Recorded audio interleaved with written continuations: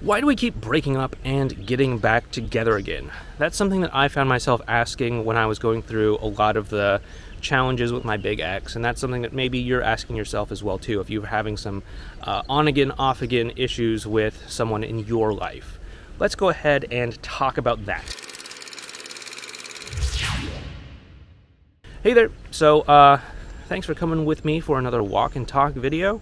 It's good for me to get out, get some exercise, get some fresh air. I'm kind of getting over the tail end of a cold. It's not like COVID or anything, it's just a normal cold. What I want to talk about today is this whole idea of breaking up and getting back together again, because it is an important factor. I know that so many times people will focus on just the process of getting back together, and I get it, I totally do. When you're in the throes of that breakup, it can be really difficult and challenging to think about like some of these bigger things. You know, you're just stuck thinking about, oh, what do I say? What do I text? How do I respond to this? What do I do if they don't do that? What do I do if they're in a rebound relationship?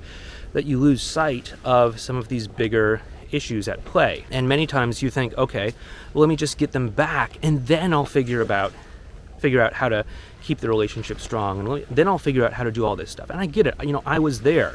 I was driven by desperation to actually try out some reverse psychology mind game stuff way back in the day, because just being me, just talking, just showing up as myself, just trying to create an honest connection, it wasn't working. And so I thought, okay, there's clearly some piece of the puzzle that I'm missing here. There are all these like weird people on the internet that are saying things like, okay, well, you know, you can't be yourself because, you know, women want a guy that's like this, or, you know, we all want what we can't have, or whoever cares the least controls the relationship, and all that sort of stuff. And so, you know, being confused and not knowing what to do, I bought into it, and so I just decided, okay, I'm going to do that. I'm going to go ahead and do what these, you know, seemingly authoritative people, you know, seem to be suggesting. I'm going to do the reverse psychology and mind games and all that sort of stuff. And I told myself, I'll just do this until we get back together, and then I'll do it right. And then I'll switch gears and do the relationship the right way. And I think probably a lot of you watching this video might have that similar sort of mindset. And I get it, because again, I was there. But the thing is that when you make that switch, it's not going to seem natural. It's not going to seem normal, and it's going to require you to basically become someone else. And so you're basically doing like a bait and switch. And so that's why many people do have this sort of on again, off again sort of thing. It's because they feel like they need to do something in order to get back together, and then when they are back together, they either get comfortable or they try to do things a different way, and then they're not able to sustain the results that they get. Am I saying that you need to use reverse psychology and mind games and all that stuff? No, like I wouldn't recommend that you do that because that's not authentic for who you are. Of course, if you want to do that and you just want to like play mind games and use reverse psychology for the rest of your life, and, you know, be there and like tell your, you know, grandkids, yeah, this is how you do it. You got to play mind games and reverse psychology for the next 50 years with your you know, spouse or something. That's how you keep them interested in you. Like, okay, fine, do that. I'm probably not the guy for you. You're probably going to be extremely dissatisfied with these videos, and I'd recommend that you definitely don't subscribe to this channel if that's the case. And I imagine probably what most of you want is to have a just relaxed, chill relationship where you don't have to, you know, put on this mask, put on this performance, put on this suit of armor, or whatever it is, before you go in and talk to your spouse, your wife, your husband, your partner, or whatever. You probably just want to have a great, cool relationship where you can relax into your partner's arms knowing that you're loved for who you are. That's fine. That's what I think most people want. And the thing is that you're not going to be able to get that unless you are able to show up right now in a way that's productive and aligned with that. If you're not having any luck with the mind games, the reverse psychology and all of that, you don't need to do that. You can let go of it.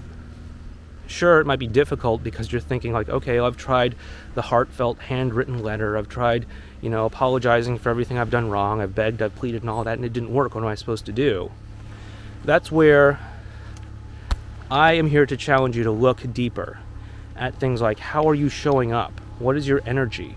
Like, what are you energetically aligned to? I know we're getting into some, like, you know, woo-woo stuff here, but this is actually really important, especially when it comes to relationships. Like, if you're bringing so much anxiety and fear and insecurity into your interactions because, I don't know, you have some issues with your parents or something like that, and you think that no one will ever love you, then you're bringing that energy with you into your relationships, and you're going to naturally either behave in ways that cause people to get frustrated with you, thus, you know, proving to you that, hey, no one can love me, or you're going to be drawn towards people that somehow have the, you know, lack the capacity to love you, and thus they prove and validate this belief of, like, okay, look at that, nobody can love me, or something like. And so we just end up in these, like, repeating loops over and over and over again. If you find yourself breaking up and getting back together many times, you want to look at, are you putting on an act?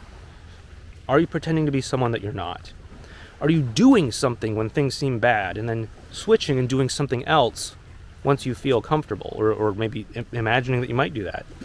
And then, are you aligned with what it is that you believe that you want? Are you, like, energetically aligned with it? If you're not, then, you know, you want to work through some of these things. But I'd really recommend that you tighten these sorts of things up, because when you can start to do that, you're going to get much better results with these sorts of things, with your relationships. Of course, there are practical things as well too, like getting on the same team, communication, and trust. These are practical things, but we want to look at the deeper level stuff here as well too. Because if you're showing up in the right way, and if you also have the right strategy of, you know, getting your partner on the same team, having clear communication so that you don't repeat the same patterns over and over and over again, then you're definitely not going to end up breaking up over and over again. You're going to be able to break this chain, this pattern of constant breakups, and you're going to be able to have a great harmonious relationship. You know, we've had clients who have gone on to have great, wonderful relationships after things like this. You know, my wife is actually good friends with one of our early clients who's, you know, gone on and gotten married to her ex, and they've had one kid, maybe two, I'm not sure, at least one kid. And, you know, my wife and her end up swapping, like, parenting stories and all that, because our kids are around the same age. It's important to do this. You can do this. There are people that have done this. It's going to take you to stretch yourself a little bit. It's going to take you to do some things a little bit differently, but yes, you can do this. Go ahead and leave a comment down below letting me know what sort of patterns you have that cause you and your ex to break up over and over again. Whether it's something totally practical, like, yeah, we argue all the time, or, you know, they keep cheating on me or something like that, or whether it's something, and this is where things get better. If you can look energetically at a deeper level of what is it that you are bringing energetically to the table. Are you bringing insecurity? Are you bringing lack? Are you bringing validation seeking? Are you bringing people pleasing? Are you bringing something else that's maybe out of alignment with what it is that you actually want here? I'd encourage you to think about this, and then go ahead and post that down in the comment section below. Anyway, thanks so much. Take care, and I'll talk to you next time.